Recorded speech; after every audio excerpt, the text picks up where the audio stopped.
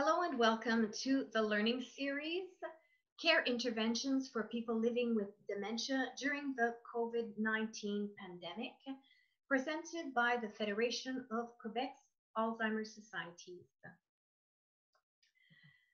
My name is Diane Lozon. I am a certified trainer and family counselor at the Alzheimer's Society Laval, and I will have the pleasure of presenting this capsule, Daily Cognitive Stimulation for People Living with Dementia.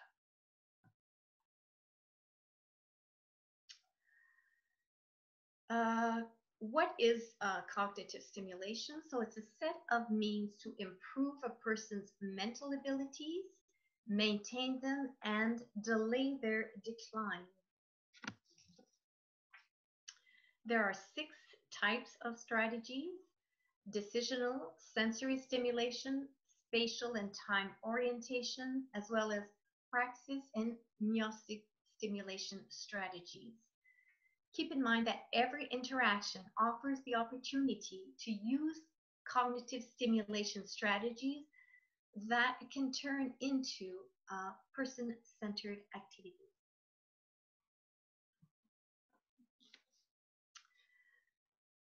So we can ask ourselves, how much choice in life do we as care attendants give people living with dementia? Despite our best care interventions, we may sometimes be taking away their choice on matters that affect their everyday life. In such case, giving them back the power to make their own decisions and their own choices is essential to improve their empowerment, self-esteem, confidence, and well-being. It helps people living with dementia preserve self-expression, tap into their personal resources, and experience their ability and exercise their ability to choose and decide for themselves. So the decisional strategy, there are certain precautions to take. So we'd like to limit the number of choices to prevent needless tension. So 2 is often enough. Or we could also try the yes-no questions. So questions where the answers are simple. Never force the person to decide. So show creativity to obtain a favorable response if the person has difficulty deciding. Offer choices in a clear manner using a verbal and non-verbal cues, and avoid open-ended questions like, what would you like to wear? It's a series of little things we can do anytime and several times per day. So we can let the person choose, for instance, how to organize her belongings, her personal belongings, which TV program to watch or radio station to listen to participate or not in an activity, which piece of clothing they'd like to wear, or the moment where they'd like to bathe.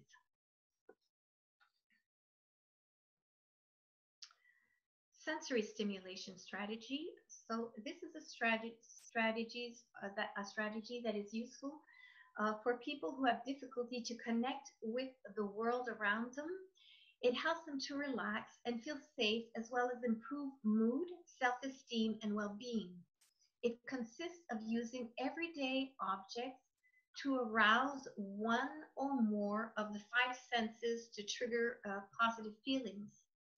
So it helps people with dementia tap into their residual sensory abilities and feel pleasure through a wide range of scents, images, sounds, tastes, and sensations. So there's certain precautions we'd like to take. Make sure there are no prior issues with eyeglasses, dental device, or hearing aid. We'd like to stimulate one sense at a time using only one stimulus, and limit other distractions that may interfere with concentration. So we can use it on a daily basis. We'll use familiar material during activities of daily living. So food, toiletries, clothing, outdoor items, and so on. For example, we can say, can you smell that delicious apple pie? Does it taste good? In turn, this can trigger positive past memories, becoming a person-centered approach activity, so reminiscence. Another example would be, look how red the strawberries are, what a lovely blue sweater you're wearing, feel how soft your pajama is, do you hear the birds chirping or the music playing?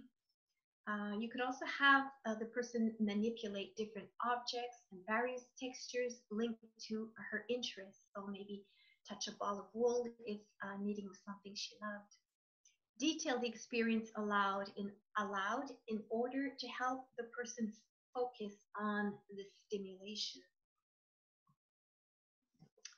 Spatial orientation strategy. So as dementia progresses, people affected by the illness often lose the notion of space. They may become confused about where they are or how to find their way back. And the spatial orientation strategy helps people engage in and connect with their surroundings. It's a strategy where locations and current surroundings are frequently pointed out and mentioned in everyday conversations.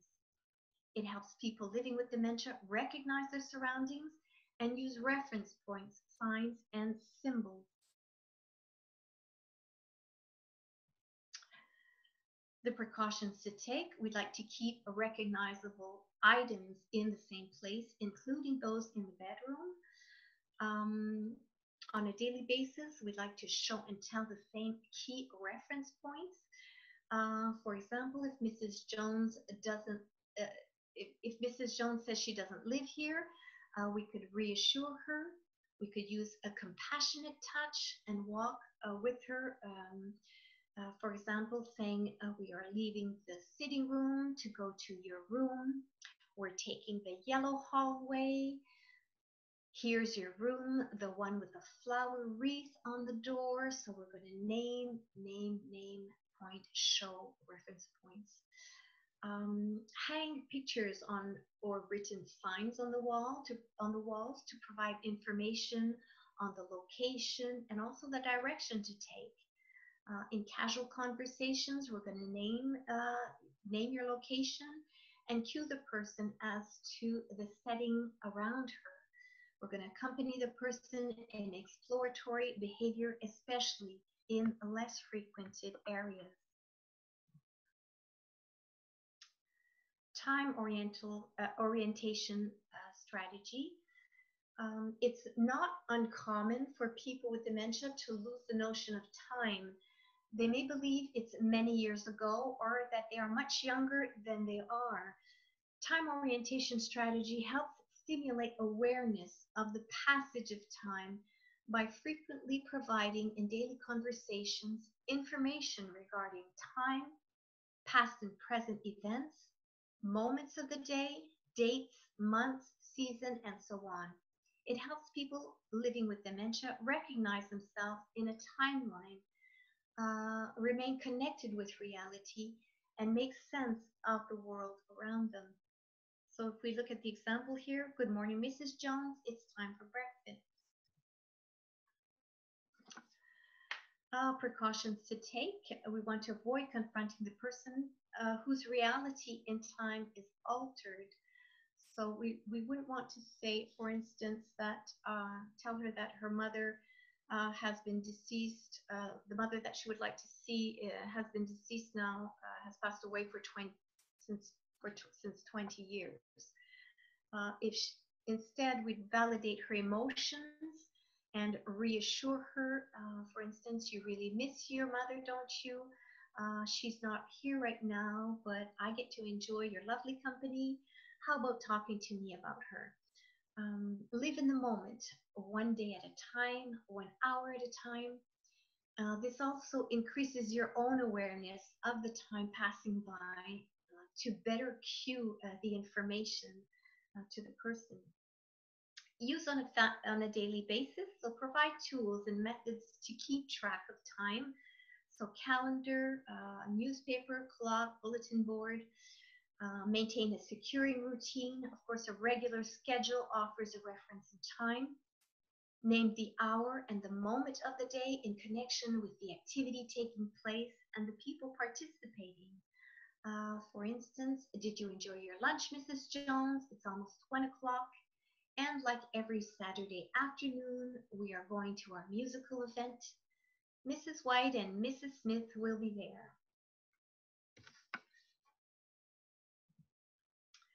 Praxis stimulation strategy. Apraxia stems from the term praxis, which refers to the ability to perform simple movements or a sequence of coordinated movements, like draw a picture or make the sign of the cross.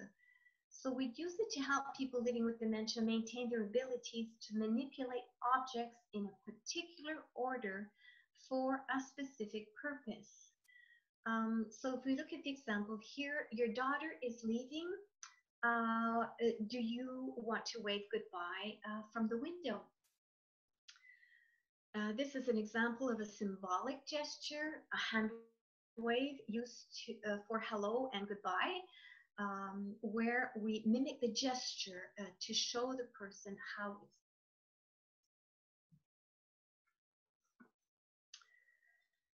So there are certain precautions to take. We'd like to break down the task into smaller single action steps to be able to successfully complete them. For instance, when it's time to get dressed, we can lay out clothing in the order that each item should be put on, and hand the person one item at a time with simple instructions such as put your arm in the sleeve rather than here, put this on. Provide the minimum number of items required to perform the task. For example, at mealtime, serve only one dish at a time with the required utensils. So if we're beginning with soup, maybe we could just put the bowl of soup down and with one utensil, so the spoon.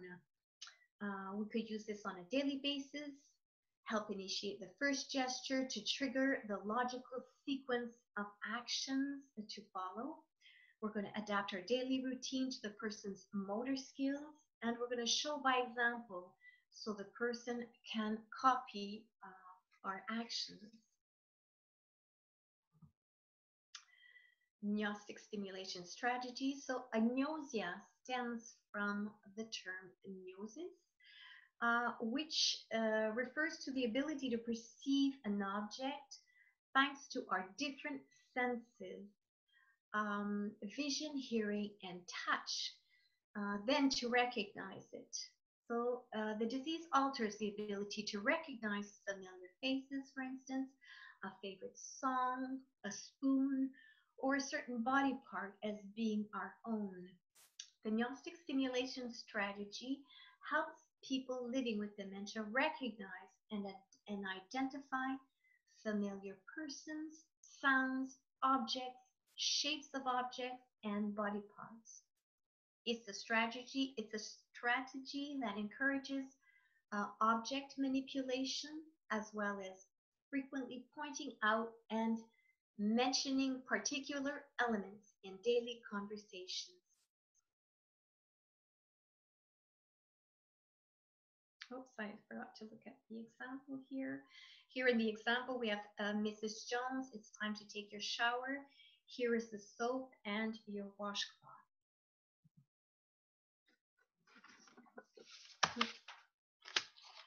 Okay, so there are certain precautions to take. Know if the person is left or right-handed. We want to make sure also that there are no issues related to hearing or sight. And of course, we want to always use familiar items. On a daily basis, what we're going to do is name the persons, name body parts while getting dressed or taking a bath, name sounds, shapes of objects while they're being manipulated, and so on. Okay. So that's it. So thank you very much for your time. For further information, please contact the Alzheimer's Society in your region. There are 20 across Quebec to help and support you. You can also visit the website alzheimerquebec.ca or send an email to info@alzheimerquebec.ca. Thank you very much.